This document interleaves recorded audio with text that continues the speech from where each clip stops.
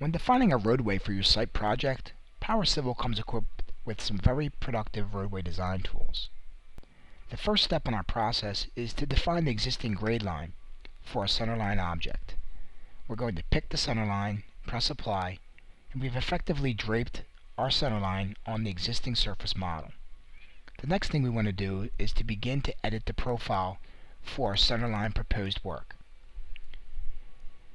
In this case, we're going to define the centerline object and choose View 2 to place our profile view into.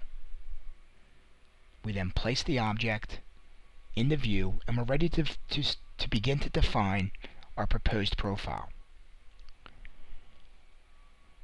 In order to define the profile, we need to open up our vertical component tools.